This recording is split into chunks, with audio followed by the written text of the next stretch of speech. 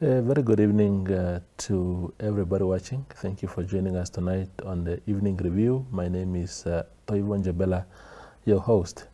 Tonight we are welcoming back to the platform the High Commissioner of the United Kingdom to Namibia, Charles Moore. And that is really to help us understand the intricacies of distributing resources, the British resources, to people in Africa, including our country, through schemes like the Chevening scholarship scheme that has caused quite a stir this week following the release of the names of the people that are going to the UK to study. Thank you always, High Commissioner, for making time. The funny thing is that it's like I always only just invite you whenever there's some sort of controversy, but we appreciate that you always make time for us. Thank you, Tova. Well, actually, it's actually a really good opportunity because controversy can be seen in two ways, and there's always an opportunity to clarify any sort of misunderstanding. So actually, I really appreciate it. So thank you for having me. Yeah, no, thank you. So the Chevening, I hope I'm pronouncing it properly. Chevening scholarships. Yes. What is this?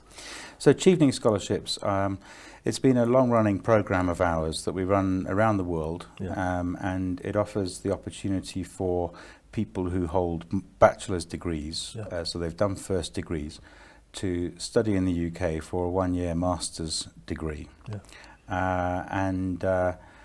You know, I think the US, for example, has a similar scheme, and other countries do as well.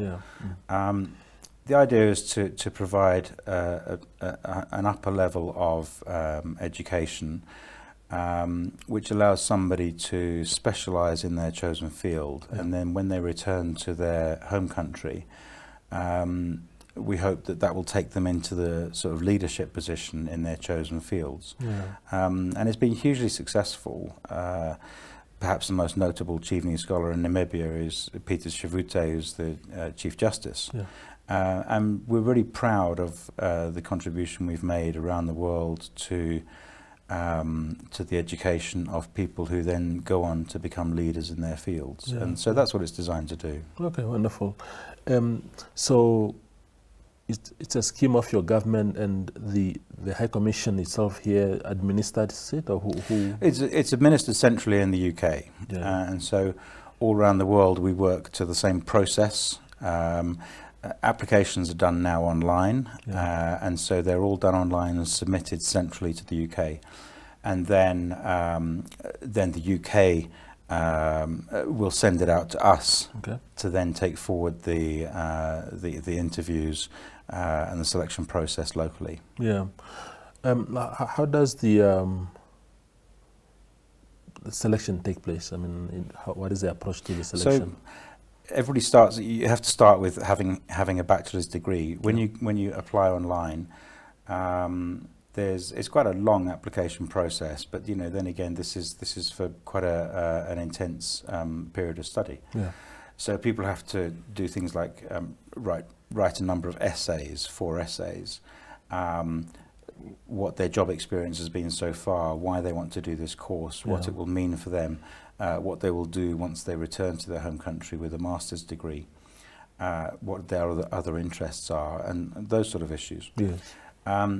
And we couldn't possibly handle all those applications on our own. I mean, for Namibia, we get up to about 1,000 applications each year from graduates who are applying for a master's. So the initial sift is done in the UK, and that's where they will quality control the applications. And you know, some people won't have answered the question properly. They won't have given a good reason for why they want to study. They might not have had the job experience, any number of reasons. And so we get then a sifted number of applications, from which we have to then choose how many to interview. And so we normally get probably about 80 to 100 applications to us, and we choose probably about 70 or so to interview. Okay, and who helps your mission, the High Commission, to now?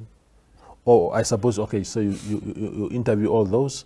Do you have a panel, or who does the? We set up a panel. There's normally 3 people on the panel. Okay. There has to be a UK-based member of staff, so it's usually my Deputy High Commissioner who leads the panel. Yeah. And then we have a scholarships officer who works for us in my team. She sits on the panel as well.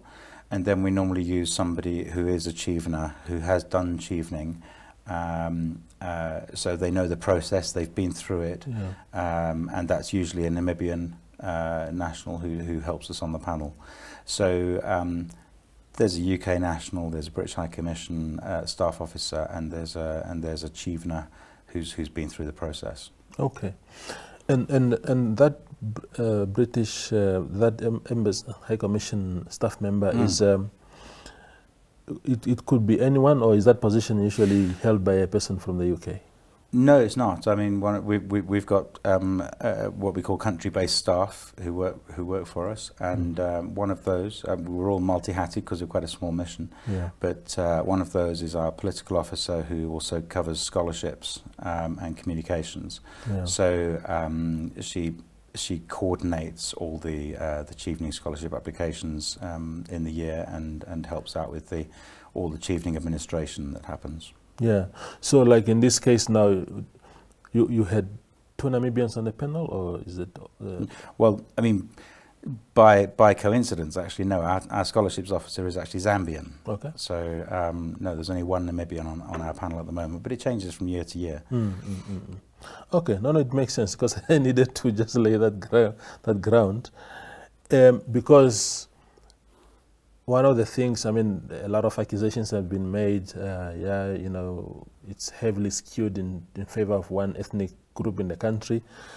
And one of the questions that some of us asked ourselves in the newsrooms was to say, because I can't think of any reason why a British government with its reputation would favor a tribe in Namibia.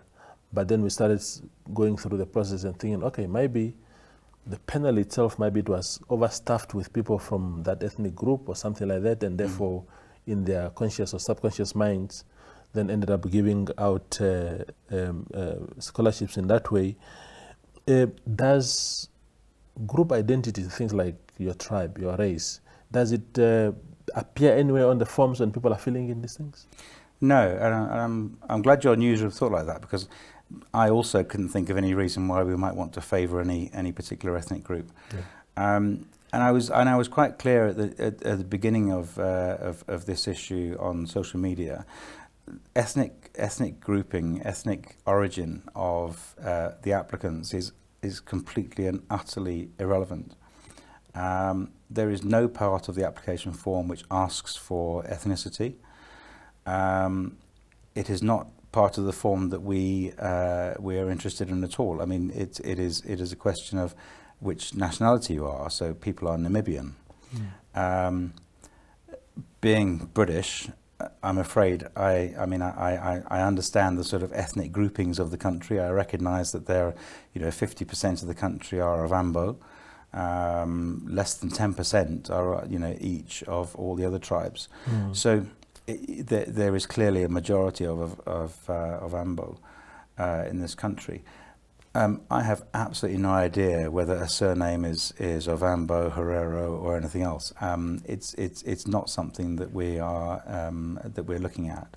So categorically, the tribal ethnicity of somebody plays really no part in this selection process at all. Yeah.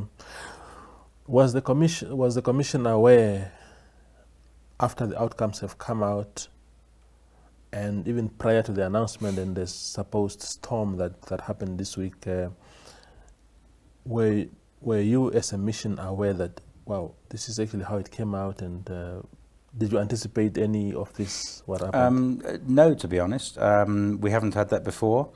As I said, we run this competition for Namibians. We don't run it for any ethnic grouping. And even, the suggestion of, and there's been lots of suggestions on social media this week about giving preference or priority to one particular ethnic group, really is quite derogatory to us. We're not here to enhance one ethnic group over any other group. We see Namibia through national eyes, not individual ethnic eyes, and doing that would be totally wrong. This is a level playing field that every applicant, their only criteria to begin with is that they have a bachelor's degree in their chosen field of study. And that's the starting point. So every person with a bachelor's degree in this country is eligible to apply for a Chevening scholarship. So that's the only starting point we have. Yeah, and that is exactly where it gets interesting, and I suppose if what happened on social media, the questions that were, the generic question was, okay, fine, bachelor degrees, every ethnic group in Namibia has multitudes of people with that, and then suddenly it came out the way it did. Okay, fine, you mentioned, for example, that the Ovambo people are the main group, which is true, really. But I think we constitute, I'm Ovambo myself, and we constitute about, I think, 47% or 48% of the population. And generally the expectation of people is that a process like that must also produce perhaps 48%. Again, it's not strict mathematics, but but somehow, I think the way it came out now might be 95% Vambus or so. What is to be done, especially in the future? Do you say, okay, fine, the requirements are the way they are, and we just live by that? Yeah, I mean, I think I don't think there's anything to be done, actually. The application process is open to everybody, and we manage whenever we advertise Chevening. And in fact, the application process is open now for another 5 or 6 weeks, I think. So go online, find out about it. If you're eligible, then apply. We get up to about 1,000 applications a year. So there are at least 1,000 people who are aware of the eligibility for this. We engage with UNAM, with other universities. When I travel around the country to different regions, I quite like going to see the UNAM campus and any other educational establishments that are there. So we can advertise it quite widely. Anyone with a bachelor's degree is going to be online savvy. They're going to have access to all the information and the application forms for Chevening. And then it's up to them. As I said, we can't promote it to any particular ethnic group more than any other. We have to open it to everybody, and it is open to everybody. So and then we're subject to the applications we get, and then sifting and then interviewing and taking the best candidates. And it's worth pointing out, I mean, not that we're obliged to sort of give details of our interview panel, but let me just say that for this year's competition, the Namibian who is involved on the panel is Damara, and so not even an Ovambo. So, accusations that we have Ovambo panels or we're giving preference to that are really, I think there are some people on social media who are literally trying to make mischief out of this, but for no good reason. And we're very happy to clarify how we do the process. It's a completely level playing field. And, we have stunningly good candidates from Namibia, which maybe this year happened to be a majority of Ovambo, but other years have been a wide variety of ethnic origins across the country, and we're very proud of that. Yeah, wonderful. We go for just a very short break, and then we return with High Commissioner Moore. Welcome to My.NA Cars, your ultimate destination for everything automotive. I am your host, Diana Master. Teamwork makes the dream work, right? Discover the latest models, innovative technologies, and expert insights from our passionate hosts. Learn essential maintenance tips and get exclusive behind-the-scenes access to the automotive industry. Don't miss My.NA Cars on NTV every Thursday at 2100 hours. Tune in and ignite your passion for automobiles. We are so excited to be kickstarting your morning with the entertainment. Everything was happening during this past weekend. Yes. Exciting news. Wow, no, she was killing it already. In my opinion, I don't see anything wrong with him serving the full term.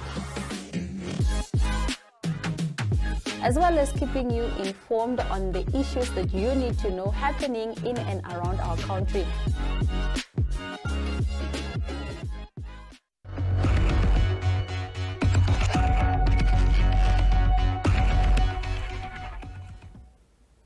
The conversation with High Commissioner Charles Moore continues. Now, to those who are saying, and you've made it pretty clear that, look, you see the applicants through the national lens only and not their ethnic identities. Let's assume, and it's a very hypothetical as it can ever be, that in a predominantly black country like ours, for some reason, those that emerged out of this process were white, might be proportioned to the number of bamboos that have emerged in this process. What would have been the outcome going forward? Well, I think, there's always different perceptions, and I can see, because, I think Namibia has a very strong national identity.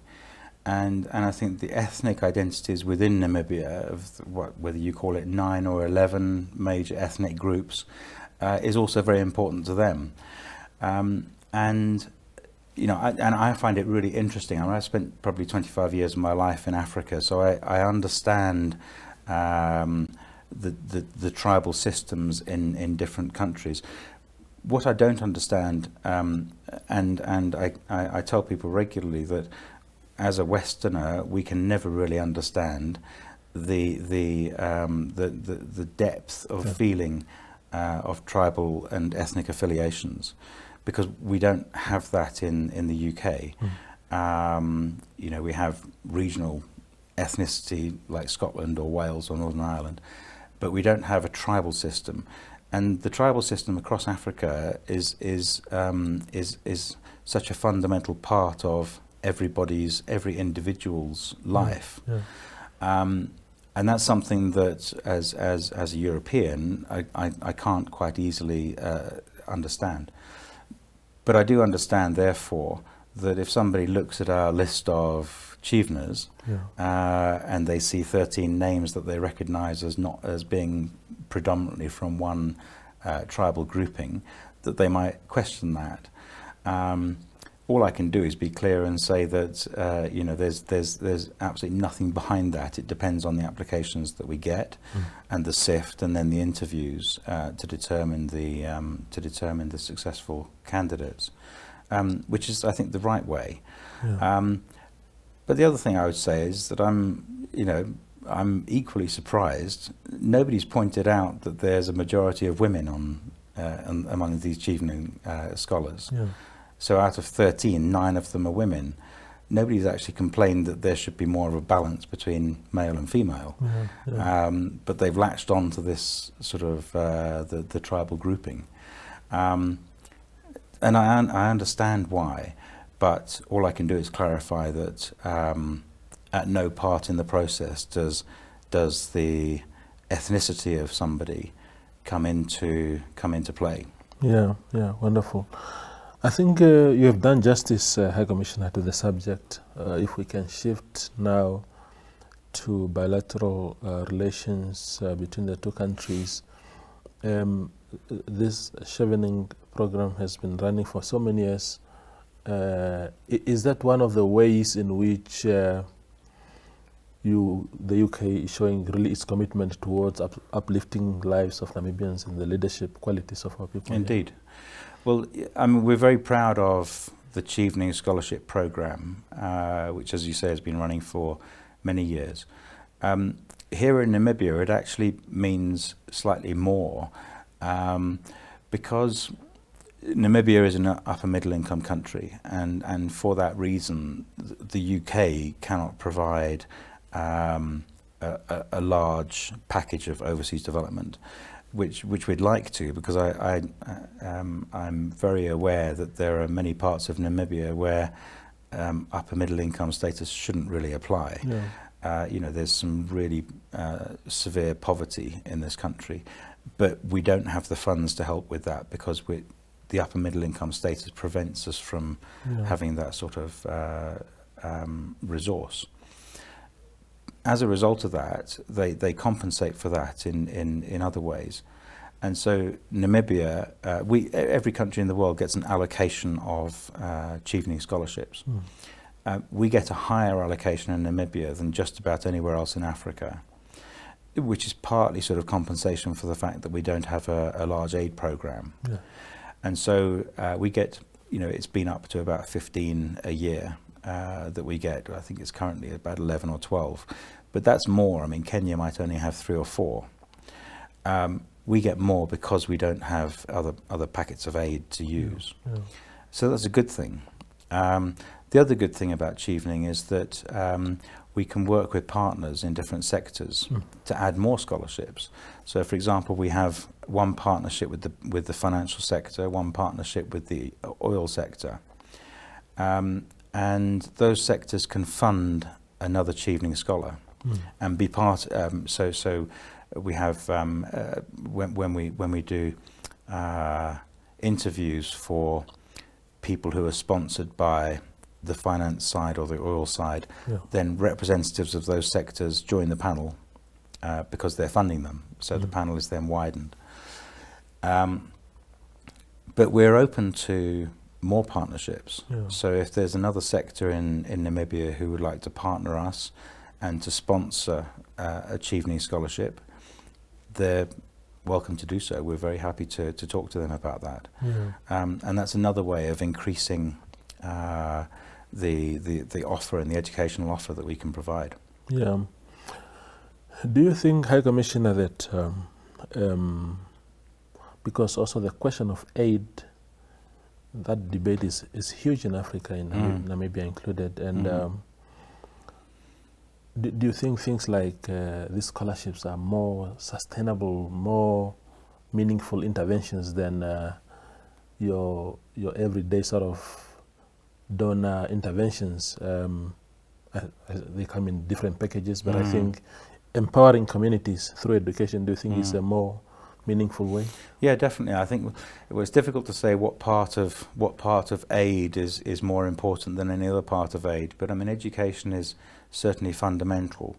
You know, I'd like to do more in terms of more primary education, because I mean, that's childhood early development is really important. Yeah. But in terms of Chevening, where we're positioning this is that we take people who have already achieved a bachelor's degree, and then they can specialize, they can do something for a year to get a master's degree in their chosen field, which propels them to the next stage, which puts them in a leadership position in their chosen field, and that in itself helps the development of the country. So, you know, when you have people who are, and it's not just about the educational experience of doing a master's in the UK, because people who go on Chevening scholarships to the UK they're like a sort of family. They're given opportunities to do so much more than study. So they go on visits, they go on day trips, they go on educational trips that are beyond their immediate study. Yeah, yeah. So it's a life experience as well, and that all helps when they come back to their home country to cascade that information, and also to promote the benefits of tertiary education. Yeah, wonderful. I think in closing now, High Commissioner,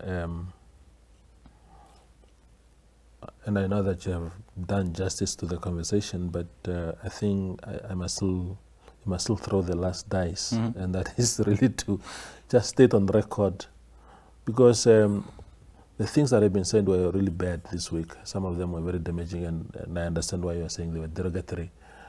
Again, just to put on record that this whole thing was above board, it was on merits and stuff. Yeah, and as I said, we were quite taken aback by the reaction, because we haven't had any sort of reaction like that before. You know, I think some people I think are looking for discrepancies, and I think all we can do is offer clarity and transparency.